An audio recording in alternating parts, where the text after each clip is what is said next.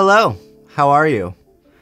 That is a really awkward way to start a video. Jesus. I hope you liked that intro. It was nice and peaceful. If you did like it, make sure you give this video a thumbs up, and while you're down there, maybe hit that subscribe button, ring the bell, because I've got a ton of video editing and filmmaking content on this channel, and I don't want you to miss any of it. Last week, I created a video that was all about my favorite plugins for Davinci Resolve. If you haven't seen that yet, I highly suggest you check it out. It'll be linked in the description and in the end card and in a card somewhere. You get the idea. It'll be linked in all the places. This week, we're taking a closer look at Motion VFX, which is one of the plugins that I mentioned in that video. It's also the place where I got all of the titles and effects and LUTs and graphics that I used in that little intro sequence. Now, full disclosure, the link to Motion VFX that's in the description of this video is an affiliate link, and Motion VFX did send me a few of their packs to try out for free. However, Motion VFX is not sponsoring this video. No money exchanged hands. They don't get a say in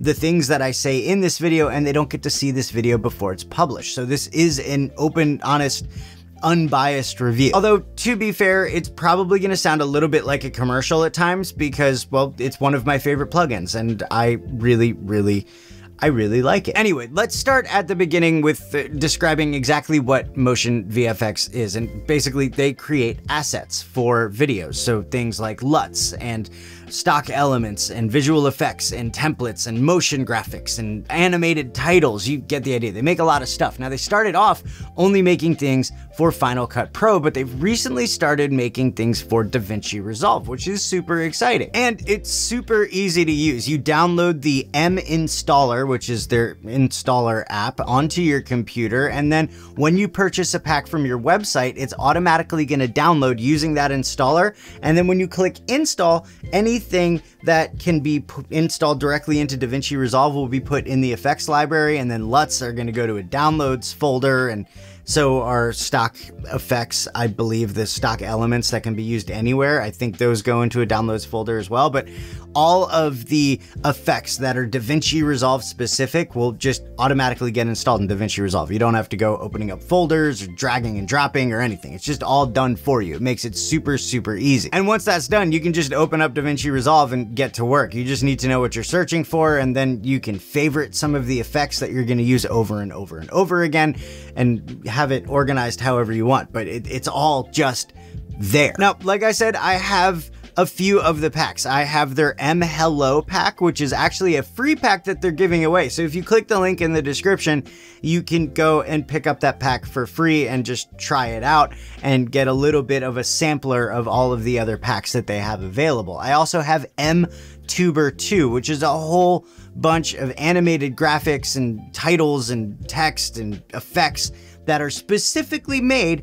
for YouTubers. It was the first pack that I actually bought. And then recently, I got a few packs for free from Motion VFX for review. So I've got M-LUT Cine, which is a pack of like 35 cinema-inspired LUTs. I've got M-Title Cine, which is a whole bunch of animated titles and captions for videos, and they look really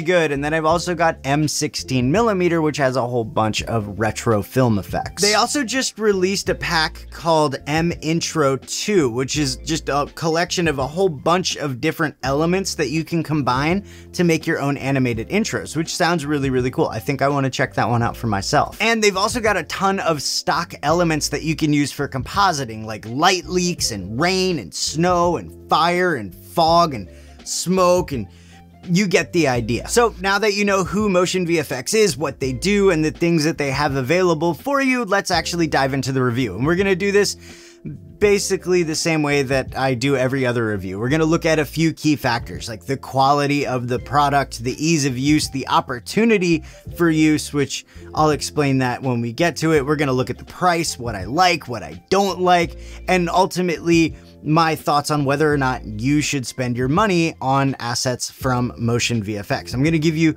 my unbiased opinion, and I promise you, it's not what you think it is. And yes, in case you were wondering, that was my not so subtle way to tell you to keep watching till the end of the video. All right, let's start with quality. I mean, hands down, these things are super high quality. A lot of times when you get your hands on these drag and drop effects or titles or whatever, you got to do a lot of tweaking and reconfiguring and just messing around in order to actually get it looking right and to get it looking good. These are good out of the box. I mean, at most, sometimes I have to resize something or change the color to match my branding, but other than that, these look really, really good, super high quality, right out of the box. I mean, it's crazy. I mean, really, even with the titles, I rarely change the font because it just looks good. As far as ease of use is concerned, yeah, these things are super easy to use. You literally just drag them from your effects library onto your timeline.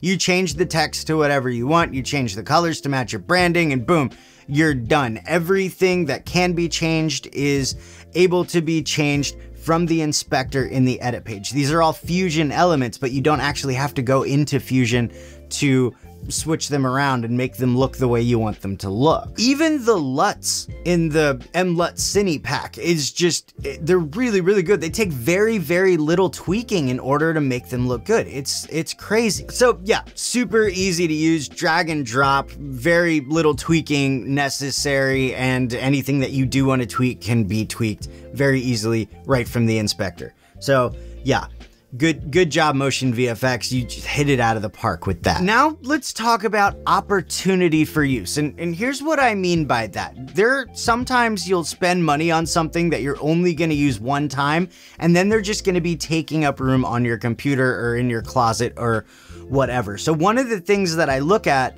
before I spend money on a product is this something that I'm going to be able to use over and over and over again? Is this something that really will bring me value over time and will save me time, or whatever it is I'm looking for it to do? Is it going to do that over and over and over again, or is this like a one-time thing? And I'm very happy to say, especially with the MTuber 2 pack, which has a whole bunch of stuff like social media graphics and subscribe animations and all kinds of stuff specifically for YouTubers, I can use that stuff over and over again. Anytime that I do like a production short, or maybe when I finally get to working on a short film, their title Cine pack just has a ton of options that I can use. And I mean, you saw every single title, almost every single title that I used in that intro sequence was from the title Cine pack. So they're really high quality, and there are a bunch of different styles that you can just use over and over and over again. And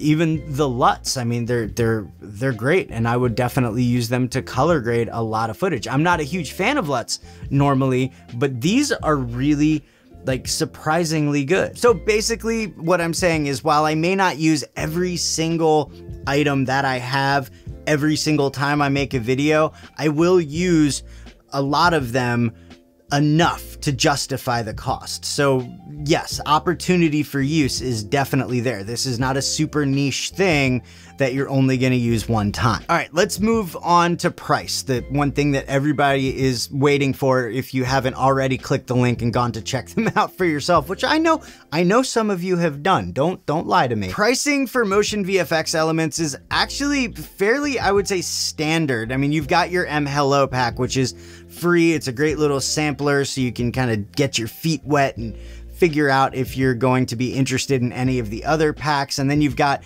all of the packs that include like titles and templates and motion graphics, stuff like that. Those are usually between $79 and $99.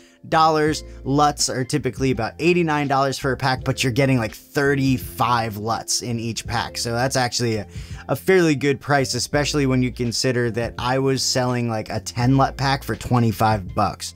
So yeah, that's pretty good. Now, the stock elements pack, so the fire, the smoke, the fog, all the stuff that you can use for compositing, that's a little bit more expensive. It's about $149 per pack, but that's actually a pretty good price for stock elements. I mean, if you think about Action VFX, which is to this day my favorite place to get stock elements, they're also linked below, but I mean, that can be $300 for a pack of, you know, fire effects.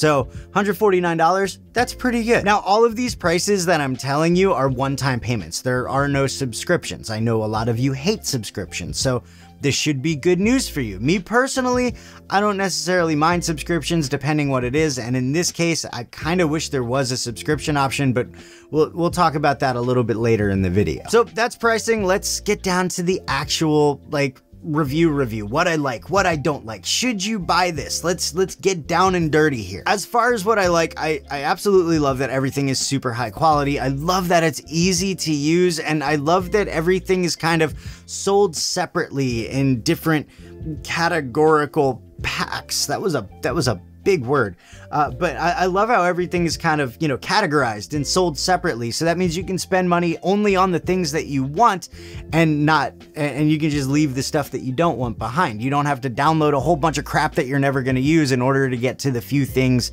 that you are.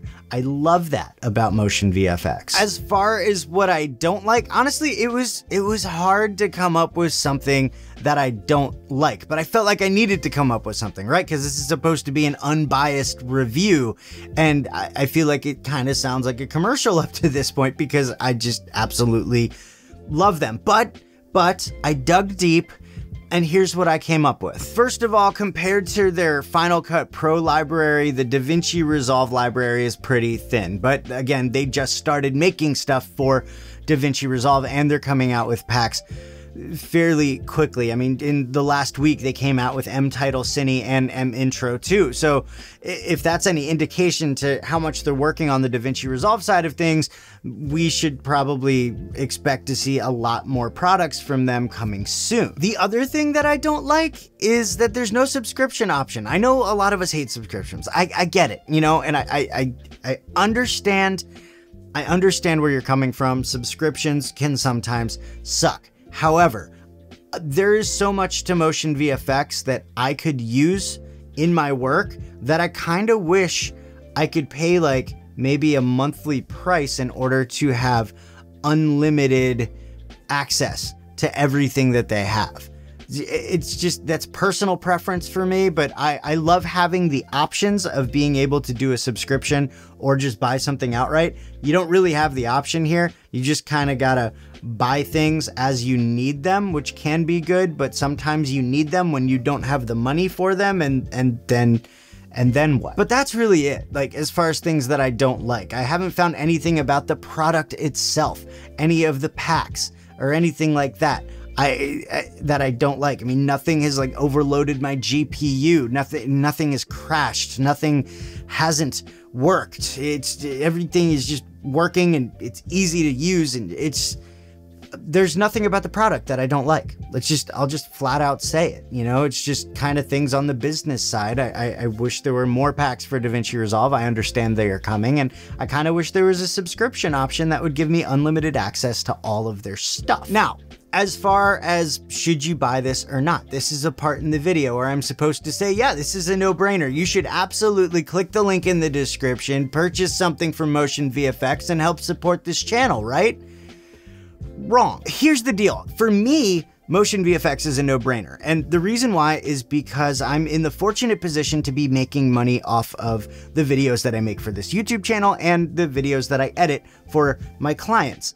So these things actually save me time, and when I save time, I can do more work, and when I can do more work, I can make more money. So I can get a return on investment with Motion VFX. Plus, I kind of suck at Fusion, so this really, really helps because I honestly don't have the time to really dive in and learn how to make this stuff for myself. But the fact is, all of these elements were made in Fusion, which means it's entirely possible to go into Fusion, take the time to learn it, make these things yourself from scratch without having to spend money on Motion VFX. So if you're not gonna see an ROI on the money that you would spend on Motion VFX, if you have the time to dive into Fusion and learn how to make things like animated titles and motion graphics on your own, then no, I don't think you should buy Motion VFX. I think you should dive into Fusion and learn how to make it on your own. It's another skill that you'll learn and you'll save yourself some money. But if you don't have the time to spend learning Fusion, if you are in a position where time is money and you want a super easy to use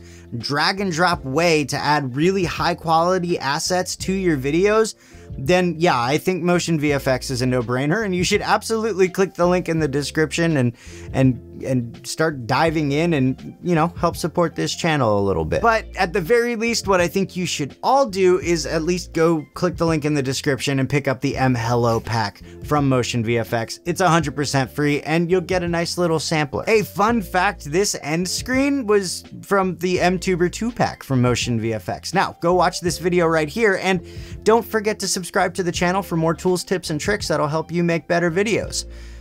Thanks for watching.